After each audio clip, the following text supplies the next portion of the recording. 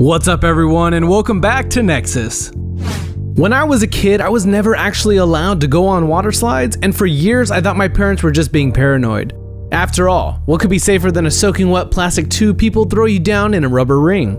Well, lots of things it turns out, like not going near a water park ever again, which may be your mindset after you watch this video of 5 banned water slides you can't ride anymore. All banned for a good reason. If you're new to the channel, be sure to subscribe to get new content similar to this every day. Also, make sure to comment down below letting us know which was your favorite. And for this video, let's see if we can hit the golden like button, which is 1,000 likes, so make sure to drop a like down below. Number 5. What's the most infamous water park in the world? It is, of course, Action Park, for probably 100 different reasons. It was opened in 1978, I guess when people cared a whole lot less about health and safety, and it closed in 1996 because people kept dying. Crazy, right? It was located in New Jersey in the US, and while the dry areas of this park were no stranger to casualties, the most people got injured and died in the biggest Waterworld area. The most ridiculous thing they had there is the Cannonball Loop, which is the basis for more than a few urban myths about the dangers of water parks, and just stupidity in general, I guess.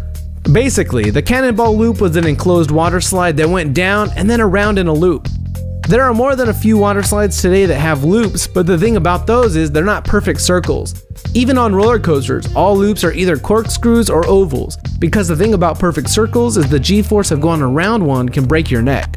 Reportedly, employees at Action Park were used to test this slide, getting bribed with $100 each to go down it and prove they didn't die. There were also rumors that the crash test dummies that park officials used came out of the bottom decapitated and dismembered. This isn't even the only death trap from Action Park. The wave pool was unfondly nicknamed the Grave Pool by locals, which was so dangerous they had 12 lifeguards on duty at all times, and multiple people drowned in it. Here at Action Park, it's been closed since 1996. They reopened it on June 14th. So I gotta ask you, because Action Park got a bit of a reputation back, some people got injured. How are you addressing the safety this time around? Well, that was 30 years ago. The world has changed. I mean, when my dad started the park, he was the guy inventing the rides and bringing inventors in. Now it's highly regulated, everything's engineered. We've brought back all the thrills, but none of the spills. Number 4. The Wild Rapids Water Slide Park sadly closed last year. This water park is in Canada, and while it hasn't been closed because of an abundance of gory fatalities, it'll be sad to see it go, locals and fans of the attraction say. It was open for 34 years, but unfortunately it just got too expensive to run. It was the only outdoor water park in that area of Canada. Though in my opinion, it seems pretty weird that they'd build a water park outdoors in Canada anyways. I understand they dry out water parks, but wouldn't it still get damaged when everything freezes for the winter? At any rate, indoor water parks generate revenue all year round, instead of just in the summer, so it's kind of just waiting for its eventual end anyway. When it was open, it had 12 slides, most of which connected to a tower. It had 4 large towers, each of them with varying degrees of extremeness.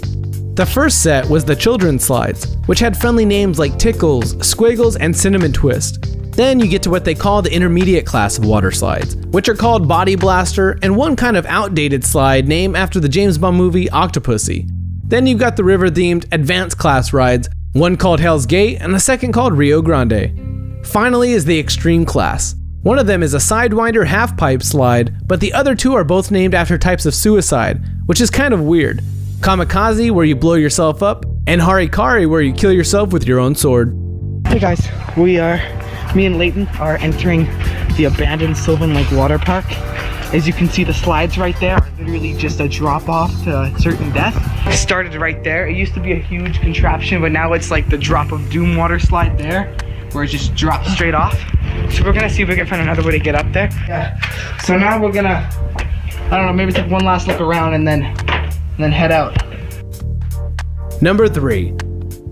Calypso Water Park probably sounds like a nice place to go, but in 2015, the park, located in Ontario, was accused of 20 charges of safety violations. Then 9 of those were withdrawn by a prosecutor, bringing the total to 11, and then the judge found the park guilty of 6. 6 is still bad, but doesn't sound as bad as the 20 it was actually accused of originally. The bobsled ride and the steamer slide are the 2 main offenders here. A crash on the bobsled was, according to the prosecutor, absolutely preventable. So you have to wonder why they didn't prevent it. Anyway, there was a collision in the tube that meant one guy was literally thrown out of the ride and knocked unconscious on concrete, which is pretty bad.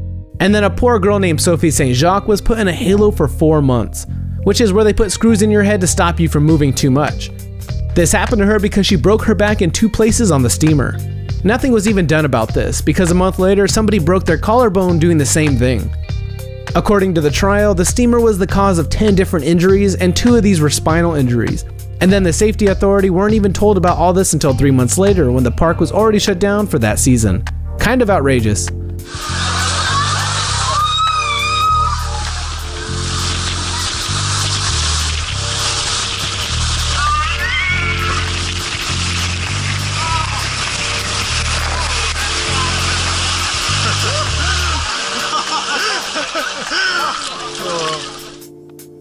Number 2. Another sad story about a park that was much loved by the general public and tourists from all around the world is the Wet n Wild Park run by Universal Studios. Just a couple months ago, on New Year's Eve of 2016, this water park officially went down, closing after more than 35 years. But why would a huge film company like Universal close a prime attraction in a tourist hotspot like Orlando, Florida? But fear not, because the main reason it was closed down is because Universal decided it just wasn't good enough, and they're going to build a whole new water park called Volcano Bay sometime later this year. And the rides at Wet n Wild aren't being demolished, they're just being taken apart and moved a short journey to the Volcano Bay site. Kinda makes you wonder why they have to build an entirely new park if they're just reusing the same old attractions they had before. Universal also wants to use this land to carry on expanding their Orlando resort, probably in an effort to have it complete with Disney World. Then again, I guess Disney is good and all, but Universal does have the Harry Potter franchise to draw in customers.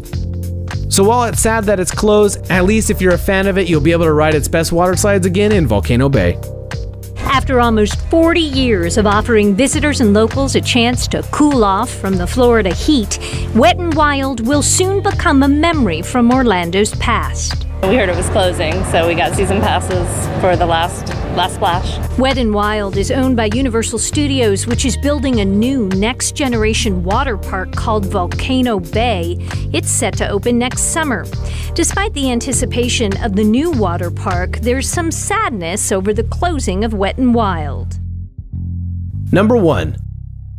Once upon a time, the Verrückt water slide was the biggest water slide in the entire world. It was nearly 170 feet tall, and you could find it in a water park in Kansas City.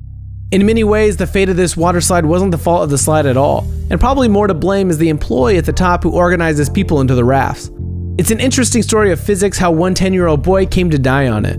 Unlike Action Park, the Verrückt has only claimed 1 life, and thankfully the people who run the park saw a reason and had the water slide closed down immediately following the boy's death. It's a pretty gruesome story since the boy in question ended up decapitated, because the weight distribution in the 3-person raft was unequal.